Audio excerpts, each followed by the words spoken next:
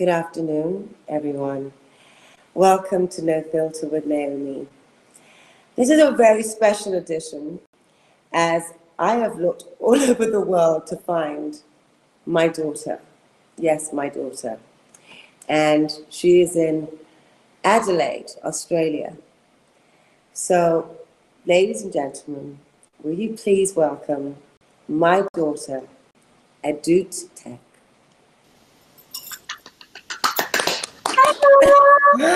Oh my goodness, you have not been easy to keep up with, my darling daughter.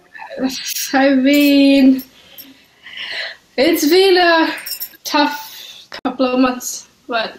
Tell me what you've been doing. Tell me, how's everything with the family? Well, prior to the whole coronavirus outbreak and social distancing thing, I was just in a plane every single day, going to different places. Then I finished Fashion Week and I came home to see the family.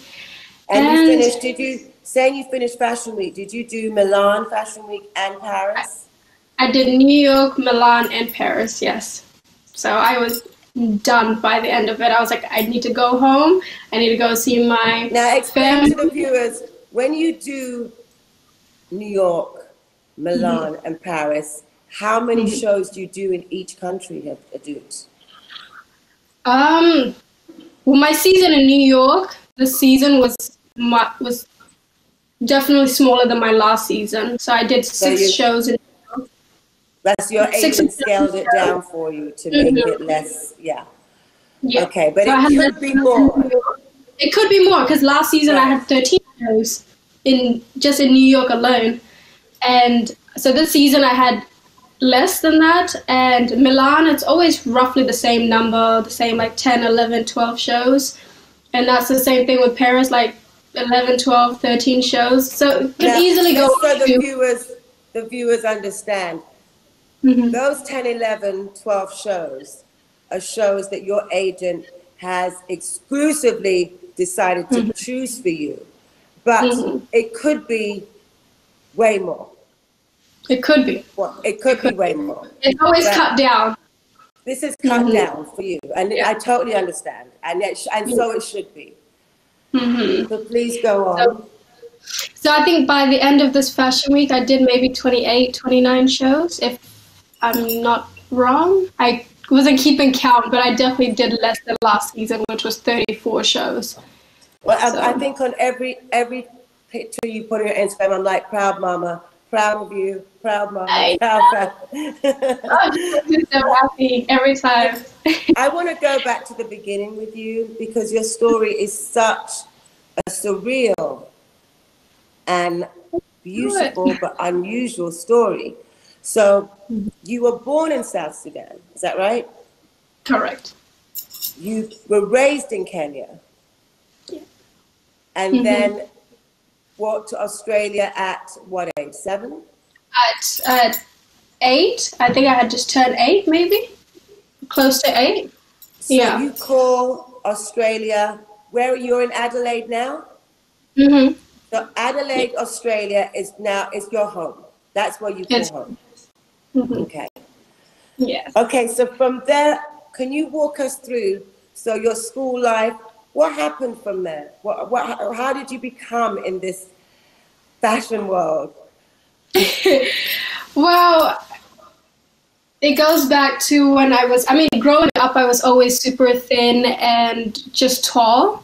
It's just naturally, a lot of my Sudanese people were naturally like just slim and tall. So I grew up very slim and tall. Even at a young age, I didn't look the age that I was. And maybe around 12, I want to say, my year 7 teacher, my grade 7 teacher would always tell me, like, you should be a model, you should be a model. And this was around the time that I, like, got so obsessed with you. And, like, I was obsessed with, like, Victoria's Secret. It was just, so my love for fashion, and it was just really coming in. And he would always tell me, like, you should be a model when you grow up. You should be a model. And I didn't really understand anything about it. I'm like, so how were you seeing how were you seeing fashion magazines? You weren't buying them. No, I wasn't buying them because I nothing attracted me to buy them. Like, I didn't see a black girl on the cover for me to be like, oh, let me buy this magazine. Or I didn't see any like ads on TV that made me want to buy fashion magazines. So I never really bought them, you know. I didn't start buying fashion magazines until maybe like 14, 15. Yeah. When I really started getting into fashion. But even then, it wasn't like, I wouldn't go be like, oh my God, let me buy this magazine that's out now. It's just, it had to like catch my interest. How did you become a model? How did that happen? How I became a model was, so at 13, I did my auntie used to model, and I did like this little runway show that she put together, and it was showcasing African clothes. Where was that show? In Adelaide? In Adelaide. And I just thought it would just be something fun to do, you know? So she asked me to be in it. And prior to that, actually, I had told my mom I wanted to model. This was back when I was 12. And my mom was like, you're 12. Or like, you know, my mom didn't understand anything about modeling at all. So she was totally against it. Was she afraid for her daughter to be in this business? For the longest time, she was. But in the start, it's just purely she didn't understand it. She was like, you're too young. I need you to focus on school. So it was just case closed, no changing her mind. So when my auntie asked me to be in her show, I was like, you got to tell mom about it because she's not going to say yes to me. So she told my mom, and my mom didn't think anything of it. So I did the show, and I think that from that moment, it wasn't anything crazy. It was like right in the middle of the city. This place called Runda Mall. It was a very small stage, a few like models from various places. It was just like something fun to do. And I think the minute I walked out, I was just like, this is what I want to do. This is it. That's it. I didn't know anything about modeling. I wasn't like heavily invested like that in the industry. I wasn't, you know. But you felt a connection between you and something that you wanted to do. Exactly. I just felt it. How did you go about changing your mother's mind or convincing her to let you? It took years to do that. I really identify with your story right now. My mother was not into it at all. Exactly. I had to sneak out the house with her clothes, a jacket and a pair of high heels to go for castings behind her back. And so until I got the job one day and I didn't know what to say. So go on. So from 13, from that day, I was just like, this is what I want to do. I don't know anything about it. I don't understand anything about it, but I know that I'm obsessed with Naomi Campbell, and I think she's just so amazing. She's so beautiful. And I started just like idolizing you so much. It's ridiculous. I kid you not, I'll see if I can find a picture. At the time, my mom, she didn't want, because we were renting the house, so she didn't want the walls being like ruined with pictures on it.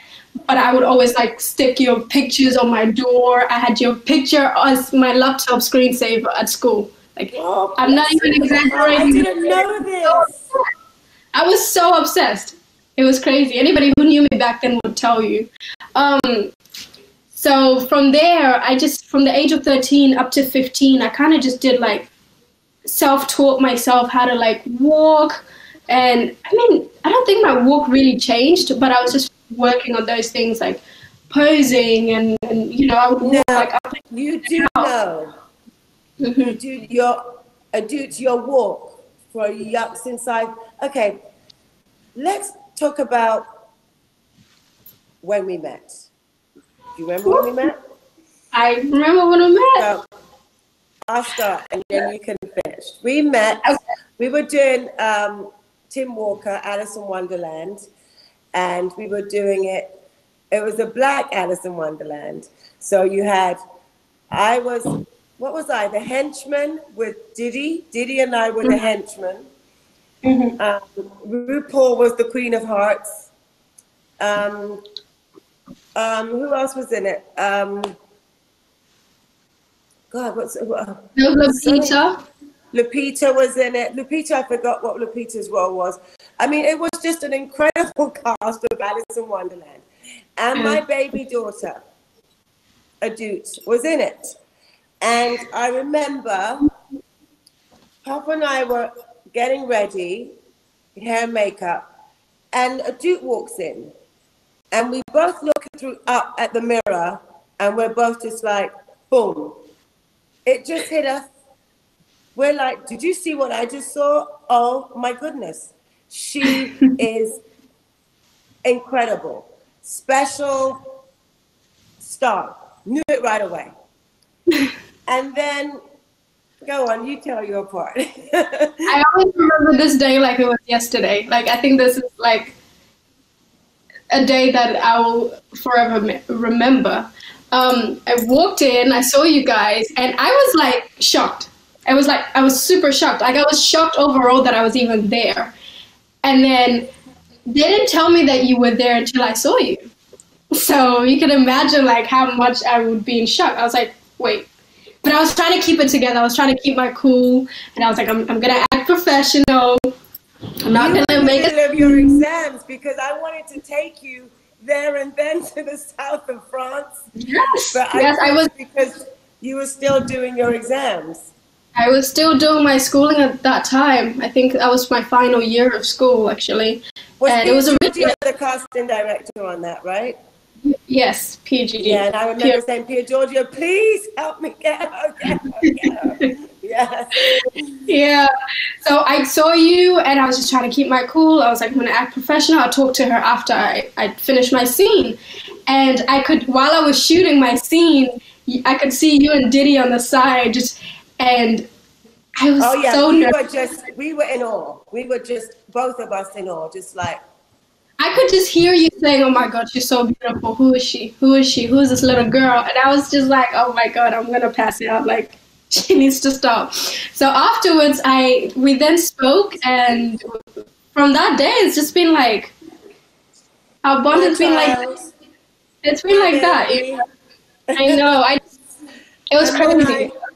And then not only did I meet Naomi Campbell, I got to speak to her, and then we saw each other again. You came backstage to come and congratulate me after I closed the Saint Laurent show, and you were just like, "Where's my baby?" All the girls, who doesn't know you, right? I think anybody who's in fashion right now has to be obsessed with you, right? So all these girls came up to me. And they were just like, oh my God, did Naomi Campbell just talk to you?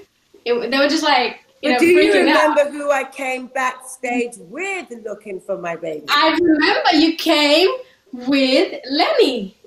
And I have a great picture of you and Lenny with the Eiffel Tower behind you. I still have that picture. It's a beautiful picture. I remember that picture. That was the first time I met him in person, and just fell in love with his music afterwards.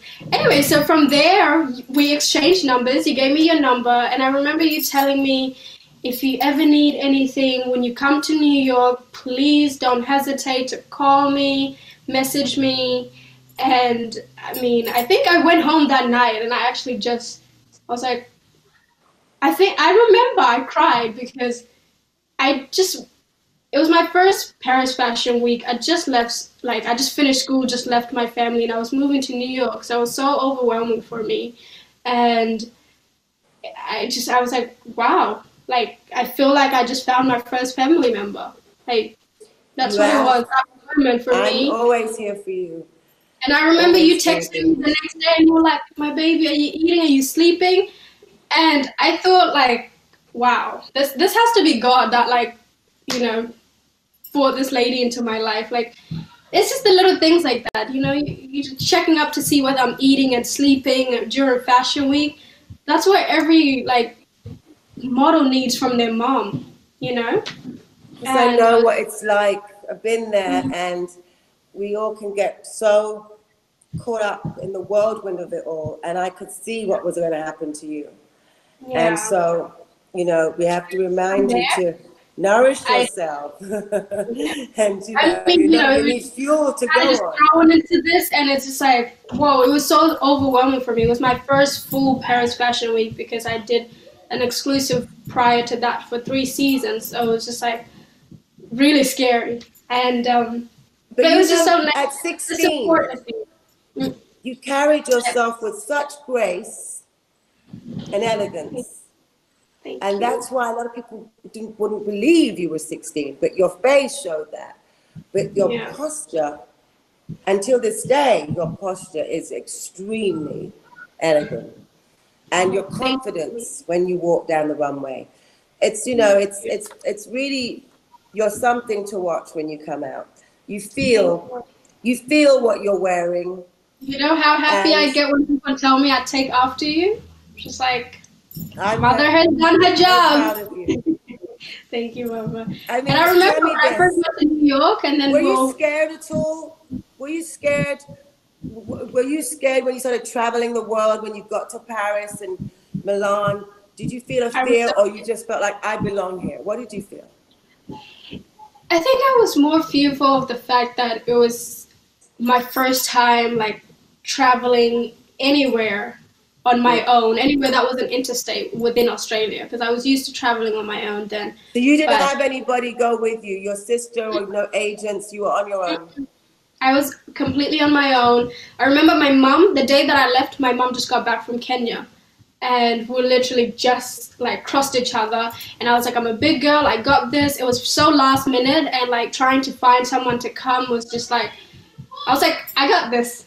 You know, I feel like I learn faster when I do things on my own. So I was like, I got this. You know, if I need somebody, I'll find like somebody there to help me. You But learn faster, you make your mistakes, you learn from them, yes. exactly. So And I went to Paris on my own completely, and I mean it was a scary thing. It was a really long flight on my own. I've never been to Paris before. I didn't know what to expect. So it was a lot of emotions that were just like one of the in me. things I remember when you were in New York at my home, on the kitchen counter, we were both eating, Yes. and you said to me, I'll never forgot this. You looked me right in the eyes and you said, I want to work really hard so that I can buy my mother a house. I never forgot that. It really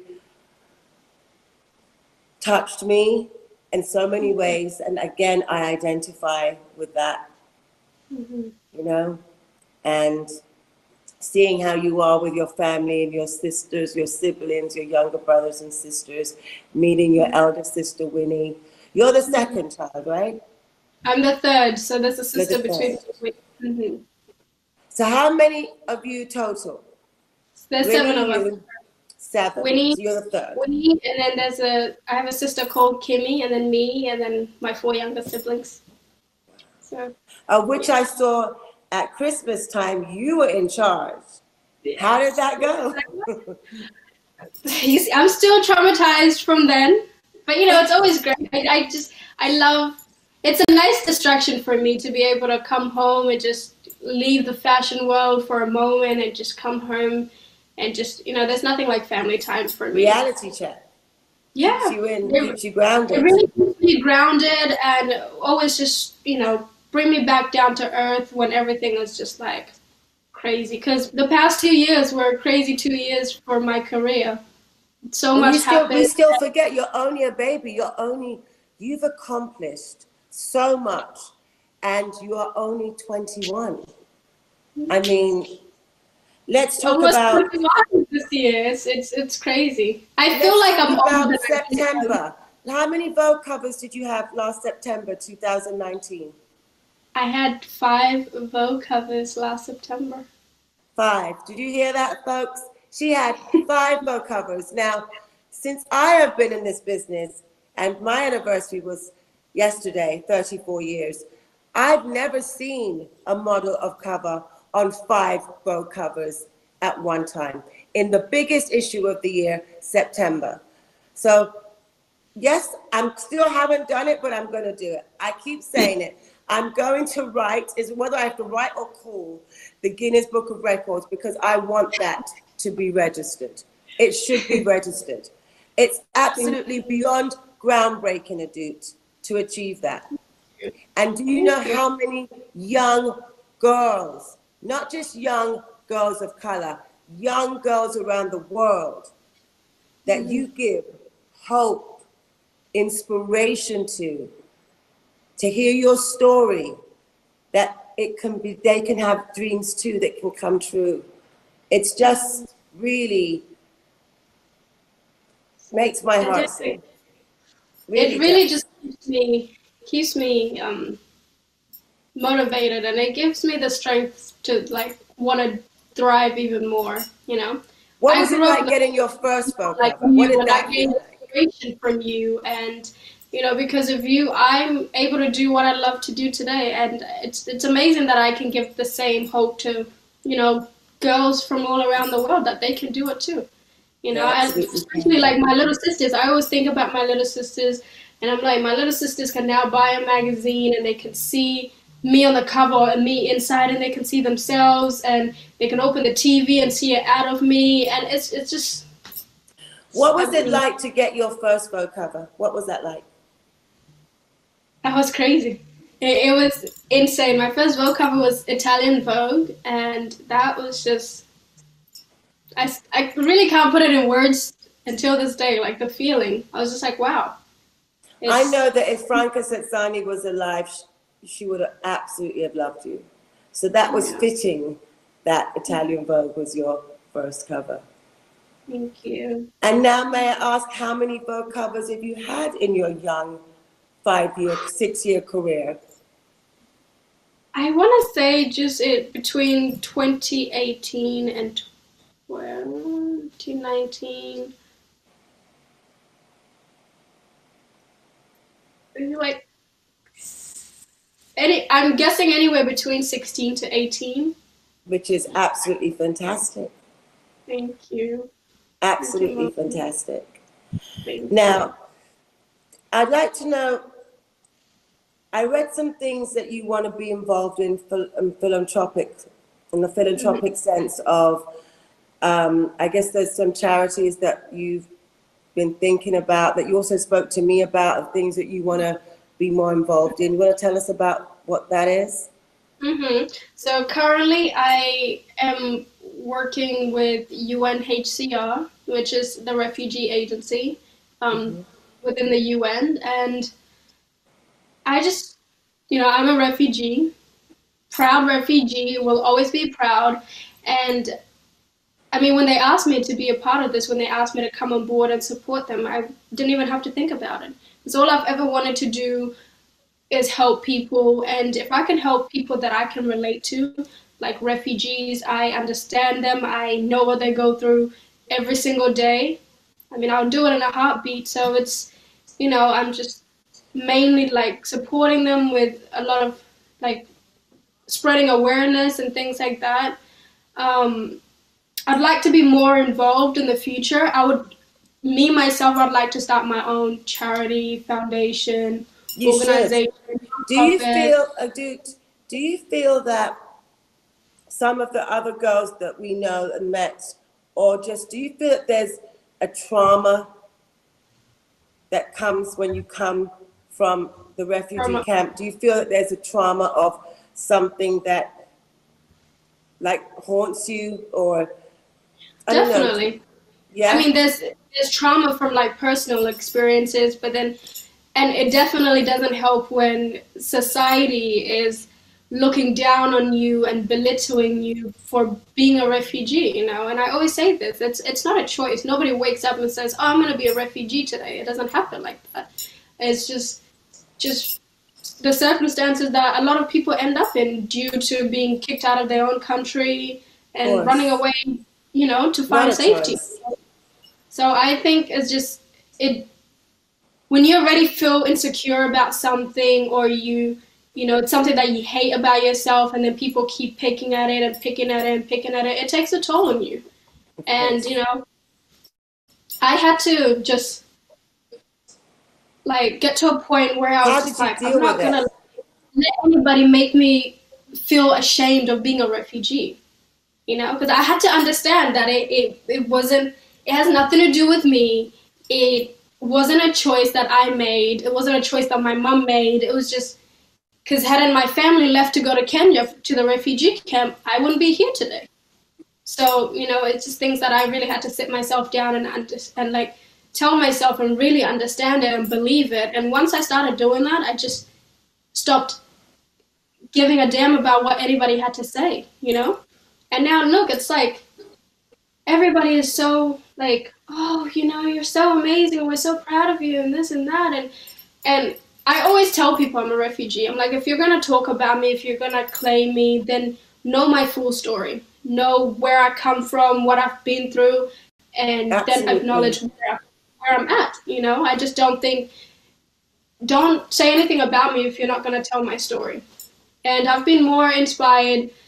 At first, I didn't talk so much about my story because I felt like nobody would listen or nobody would care, nobody would understand. Oh no, that's the complete opposite. It's very inspiring for you to talk about your story because you help so many. You must continue.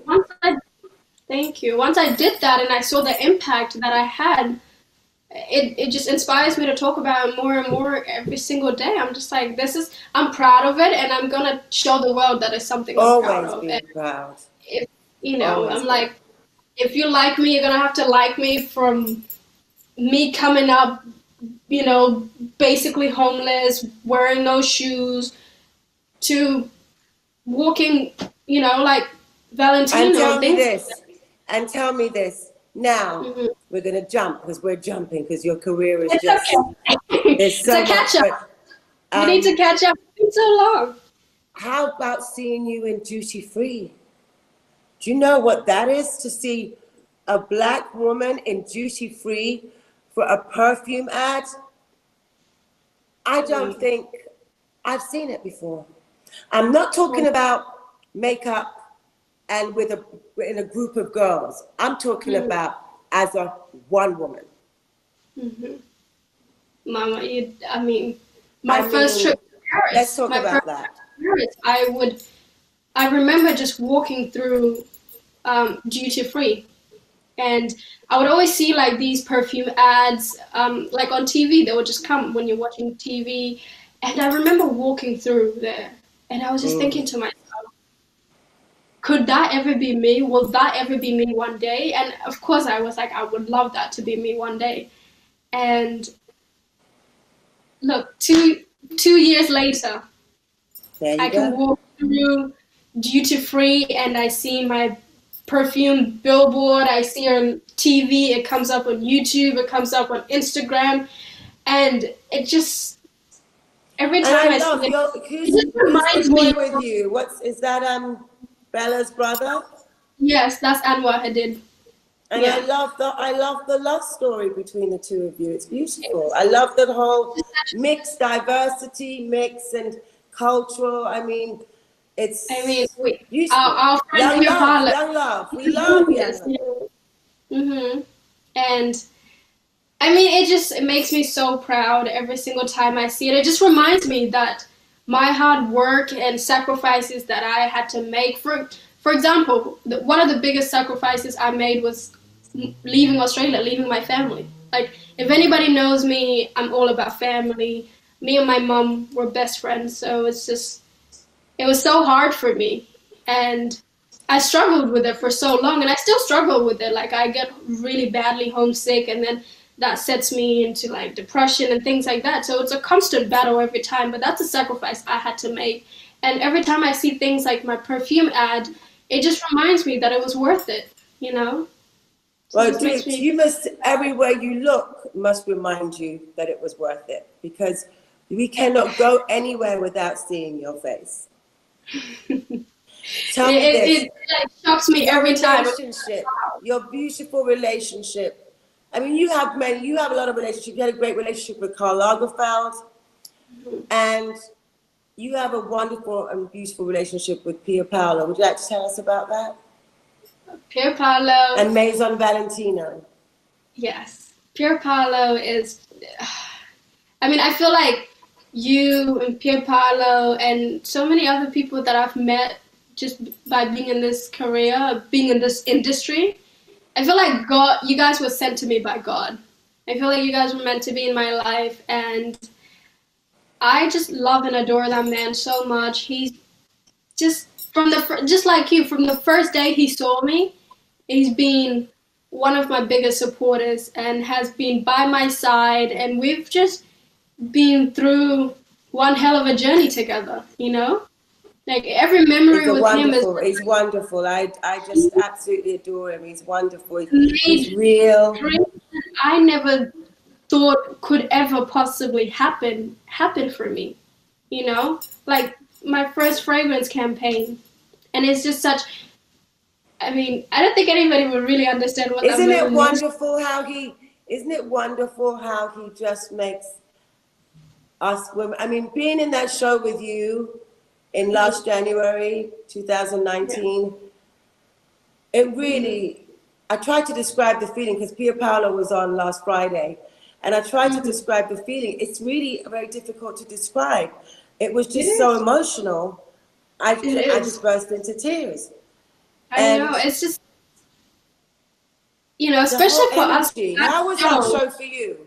How was that it show? for you? Was just, I struggle to explain in words what it was to me, but it was just like I've never seen anything like it. You know, just to walk alongside not only girls that just are dark skinned, but girls that come from my country. And not one, not two, but multiple, and just it was beautiful. Just the rainbow of colors. You know, in that very moment, I felt like we were the most beautiful women in the world. You know, and I mean, thank you to Pia Paolo for just embracing us and being so proud of us. Just, I mean, that man is. That's how I felt, and I had no idea when I just trusted him and said yes. And when I got to my fitting and he explained the show to me, I was just like, I'm in the right place. I'm in the right place. And absolutely. And I think for a lot of us, it was just, we're just like, the woman that paved the way for a lot of us is here to celebrate this moment with us. And that's you. So it's such a. Bless you. I just was the whole thing to be with all of you. Mama, you don't even understand. I was like, did I really just open and my mama just closed, and the most beautiful show that I've ever been a part of? Like, that was crazy. But it's a special one. And it was an honor to be with you. Tell me this. You were named one of Time Magazine list of change makers 2019 also. Tell me about that. that was crazy. That totally came out of nowhere. It completely swept me off my feet. Like I just never saw it. I always feel like, and that's the moment I realized that there's so many other people that are looking at me other than just people in fashion. And that was like a proud moment for me, I was just like, this is something that has nothing to do with fashion. I was the only model that was listed on that list. I was up with people that were presidents and people that were prime ministers, and it was just crazy. And just to think that my story got me there, just by simply telling my story. Now, what does that tell you? Right now, with what's going on in the world, you can make a difference. You can help your people. And that's what you should be thinking about. How am I going to help bring aid to my people? Because you can do that, Adut. I know you can. You need to use who you are. Like President Nelson Mandela told me, I'm going to send it to you. You need to use who you are and who you've become to help others, which I know that's what you want to do. And right now, with what's going on in the world, is when you're going to be needed. So try to think about that. If there's any connections or anyone that I can give to you to get that ball rolling. You already have the UN, which is a great ball to have. Take it, embrace it, and try to find out what it is that you can do to help now before it hits the continent. As we know, the continent of Africa is going to take a big hit. We want to be able to be preventative and to get to that curve before it gets bad. So this is where I believe in you, that you can make a change right here. I do. After this call, I'm getting out my journal, I'm getting out my pen, and I know you. I know you. I know, listen, let's talk about diversity in this business overall. Mm-hmm. How do you feel how do you feel in general in the business? You knew what it was like before, you knew our struggles, you know, I mean, do you feel that it's fair now? How do you feel about it? It's definitely 100% better than it was. And I wasn't even there at your time, but we saw it. We hear your stories, and you know, we can only imagine how hard it was for people like yourself. And so we're definitely more fortunate to be able to, for things like social media, for example, it gives us a platform to have a voice and really speak our mind and just be vocal about it, you know? Whereas I know people like yourself didn't have that. So, but tell me something. Have you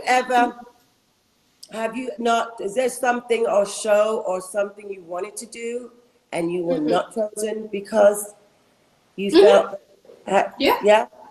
How recently was that?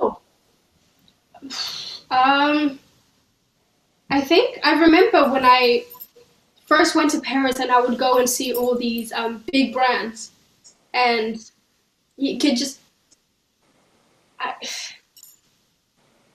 don't even know if I mean, stuff it. You know, I didn't see Karl Lagerfeld until Milan. And that was maybe almost 2 years after like going to Paris and doing this. I didn't see him until then. And it's funny because Karl very much supported. Karl, I remember him saying to me, why haven't I seen this girl at Chanel? I remember him saying that to me in Milan, during Fendi. And, you know, and there's so many other... I'm going to say, there's a couple shows that I watched where there's like 103 girls in the show. And there is 4 one or black two models. black girls. And I was not thrilled. And I'd actually say to myself, if I was not sitting front row right now, I would remove myself. I would get up and leave because I found that very insulting. It's so insulting. Yeah. I mean, in this day and age, you know, this was probably last year, right? 2019. You'd think that we can be at a point where there doesn't just have to be one black model and that's enough. If that's enough, then have one white model, have one Asian model, and that's enough. Have a show with, you know, 6 girls in total from all around the world, if that works. But if not, then I just think... Go ahead. You know, I feel like it's definitely improved. There's even when I started it, and I didn't start that long ago, you know, I remember I was like the only like super dark girl when I first walked my first show. Right. And for seasons, I was the only like super, you know, dark girl that was there. The other black girls were pretty fair skin, and you know, and I would always like ask myself, I was like, why am I the only one here? You know? And now it felt like the token, which I know I can identify with you on that, absolutely.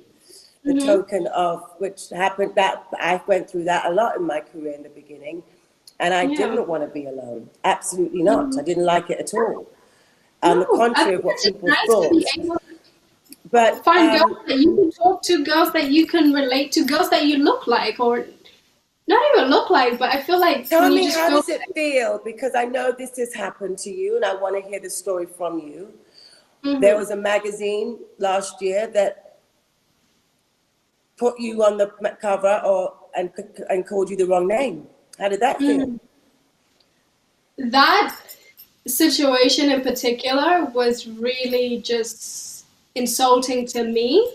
And I said this on my social media, and it's still there. I'm not going to take it down because a few people disagree with it or whatever the case is. That's how I feel, and that's how I'm going to feel forever about the situation. I felt like that was just a huge disrespect, insult, not only to me, but to my, you know, to my people. So basically, walk us through. A magazine put you on the cover. A magazine featured me.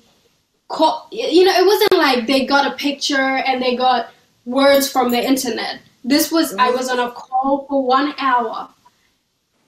When it comes to interviews, you gave an interview for an hour. I gave an hour of my time. And it wasn't even just like a normal little interview, you know, what shows do you like to walk? It was a really personal one.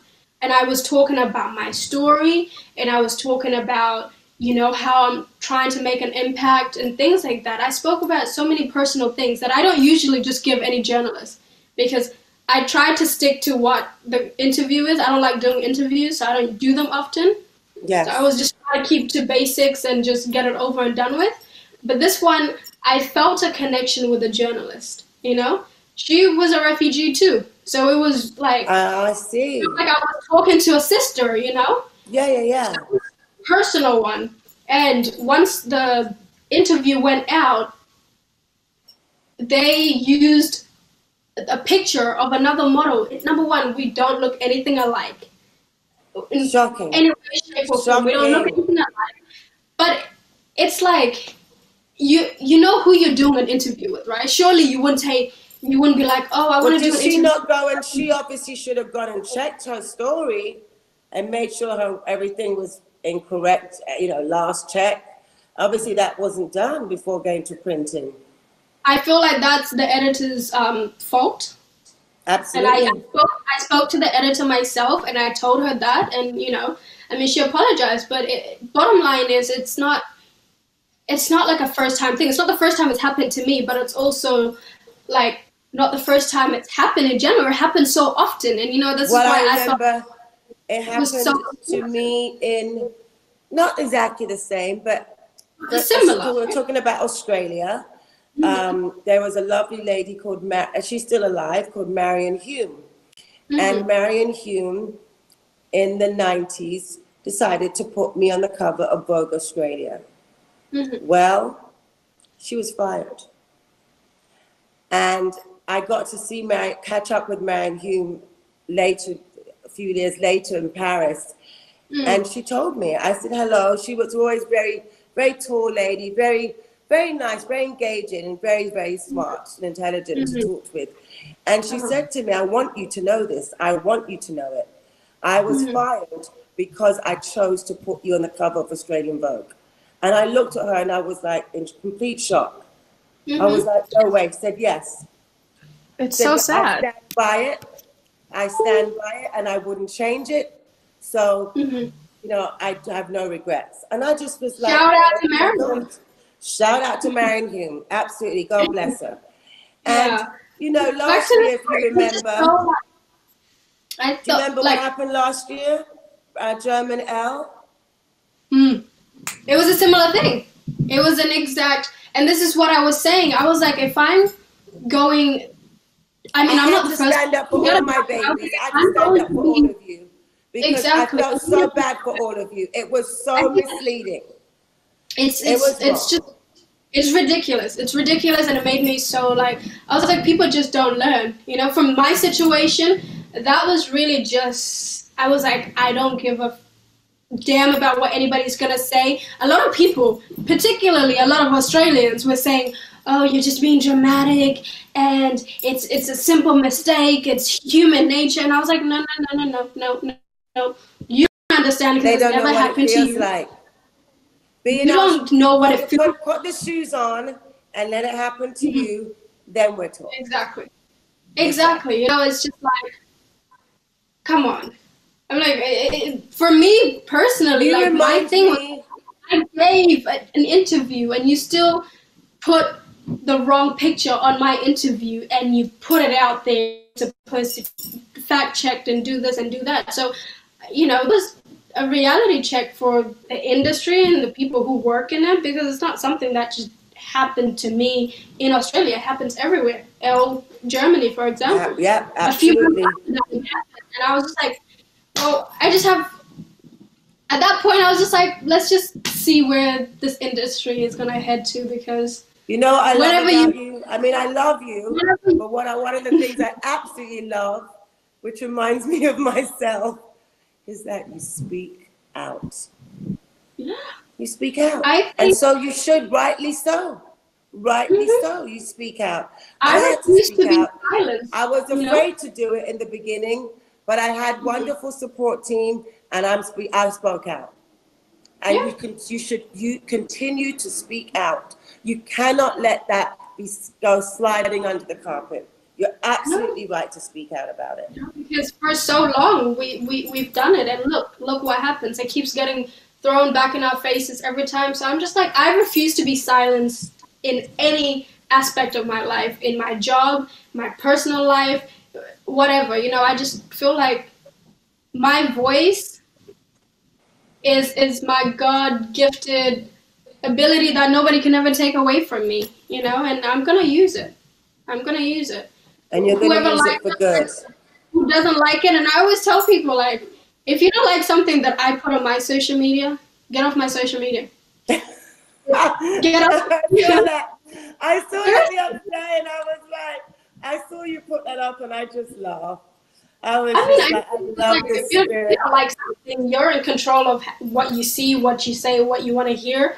Simply get off my page and don't come and put your opinion. Well, I want to ask you, what Mhm. will you tell these young girls out there today that look up to you with hopes and dreams, that want to be a model, that what advice would you give these young girls, even though you're only 21?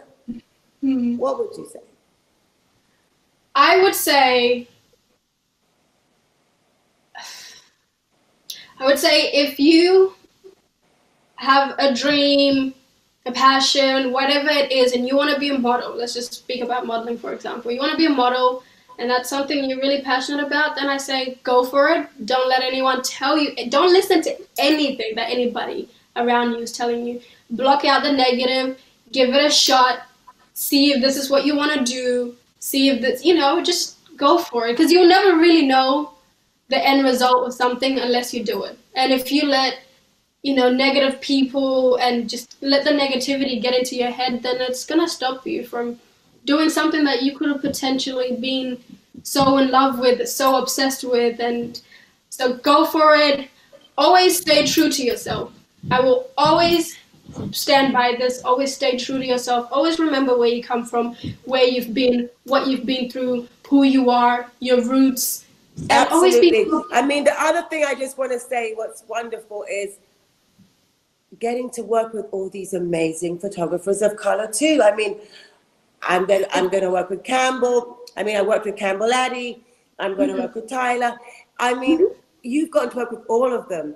And this is also wonderful seeing that. It makes my heart smile again and again, you know? It makes me so proud whenever I get to shoot with. I get excited when I shoot with many people. I think it's the creativity and the young generation that's coming up from.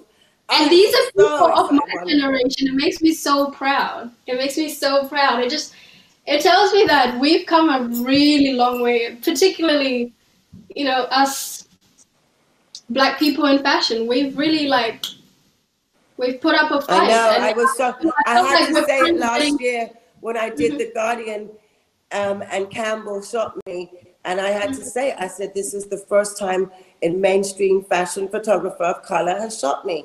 It's unbelievable that 33 years later, wow, It's so crazy. my darling daughter, I know, what time is it? What's the time difference for us? I think it's 14 hours. Yeah, it's about 14 hours. It's crazy. I just want to say, any words you want to say to the audience of how to stay safe and what you're doing, and just to wrap up and just leave us with your Adut Tech legacy and mark right now. I would just say, for me, I wake up every morning, and I know this is a shitty time for everyone. It's not just one person or a group of people. It's a shitty time for everyone. And every morning I wake up and I just remind myself how, number one, how grateful I am to have woken up to see another day. But also just remind myself that I'm not the only one going through this, And I think that for me just keeps me sane, and I'm just like, all right, I have no choice but to remain positive, So I just encourage everybody to try and remain positive. I know it's hard for so many people because, I mean, a lot of lives have changed, and it's a strange time, and it's a hard Are you adjustment. looking forward to the new reset? I'm looking forward. I can't wait. I can't wait, and I'm optimistic and just really looking forward to what the world is going to be like after this. And I really hope that, you know, a lot of us had been taking time to do some self-reflection and just see how you can make life better for yourself and for those around you and for everybody else. And, you know, just, I've been doing a lot of that. You know, I've been like, what can I do differently? You were already starting to do that in December when you spoke to me. You were already on your self-reflection of where you spoke to me in December. I'm so very proud of you, my darling daughter. Thank you, Mama. So just everybody stay safe. Sending so much love and light. I miss you more, Mama. I can't wait to see you. Okay, and I love you. And please say hello to your mom, to Winnie, to Kimmy, and to your babies, okay? I will, Mama. And stay I love safe. you so much. Thank you, everybody. Thank you, Mama. Bye, baby. Love Bye, you, my darling.